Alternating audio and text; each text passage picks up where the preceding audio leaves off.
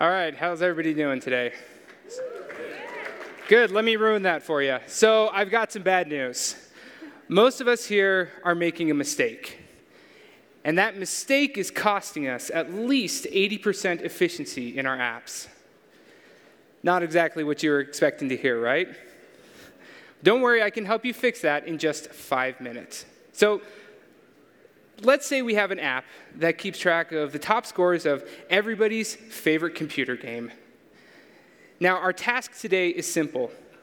We need to assign a rating to the player based off of the number of points that they earned. So what do? Well, we write a function that takes in the number of points the player earned and returns their rating.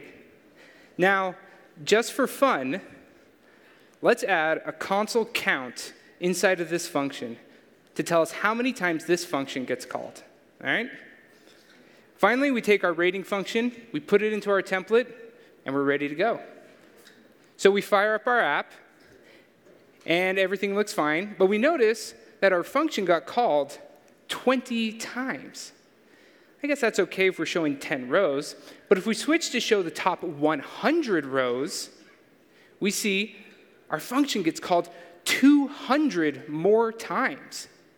Now, let's go ahead and do something to force change detection to run, like clicking on a row to highlight it. When we do that, we see our function is called 400 more times.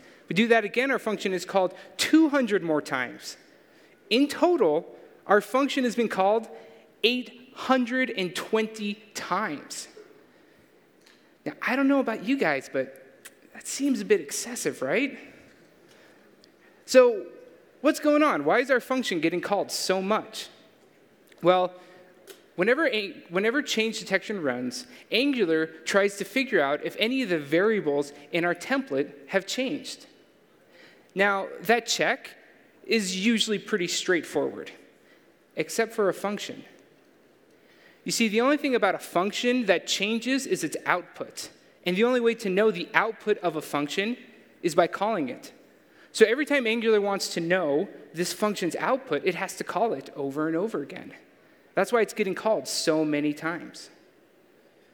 Well, great. So we know the problem, and we know what's causing it, but what can we do to fix it, right? Well, let's go back to our template, and let's take that function, and let's swap it out for a pipe.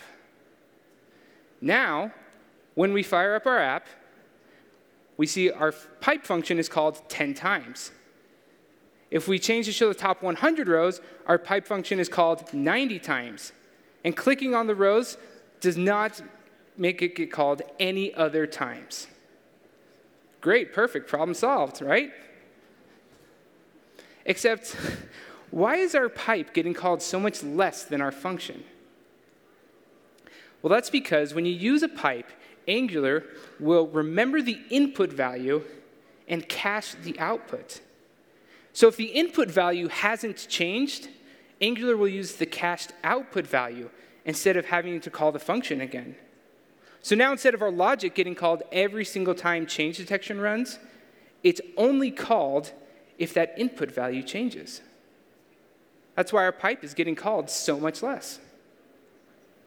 Now, there is one caveat to inputs. To Angular, to a pipe, there are two kinds of inputs: primitive values and object references. Now, if either of these input values change, Angular will give us a new output value. However, if a primitive value inside of an object reference changes, Angular will not give us a new output. Now, I guess that was a little bit of a mouthful, so let me give you a quick example.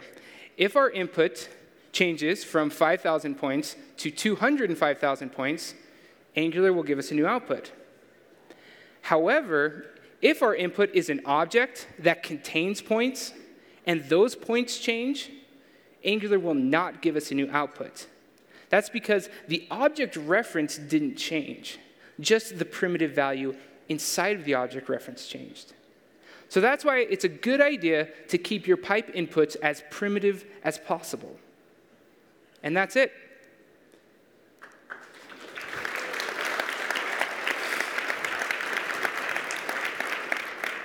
By simply changing our function to a pipe, we're able to reduce the number of calls to that function by 88%. And that's no pipe dream. Now, Angular is full of things like this that once you really get down and you understand it, it can really make a difference in your apps between reaching your goals and this. Thank you, guys.